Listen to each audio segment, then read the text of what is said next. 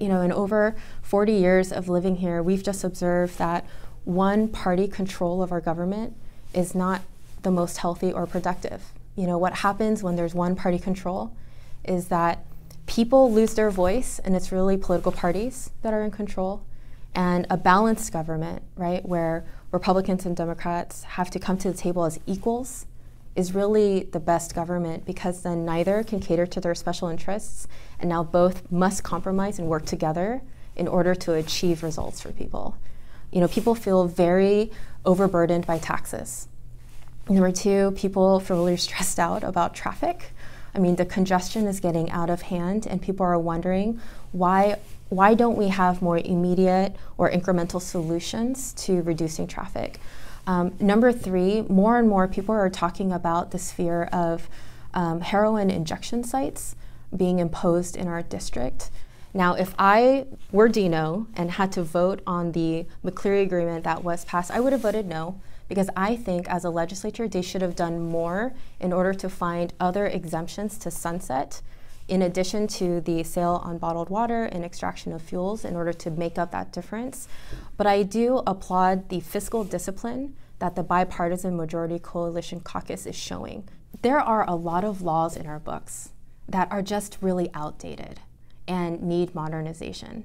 One of those laws, I think, is the protection for senior citizens in property taxes. A lot of Asian Americans feel afraid to openly express their perspectives or views if they're a little bit more conservative.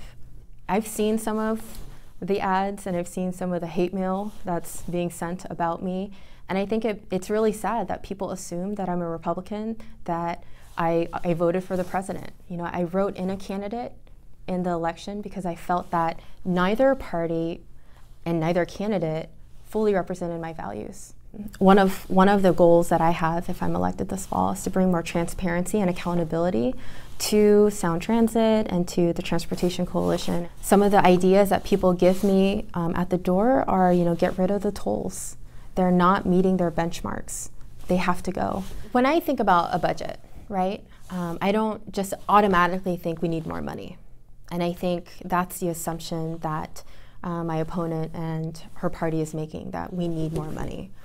When I think of a budget, it's a multi-step process. Step one is, are we being good stewards of the finances of the taxpayer money that we have already?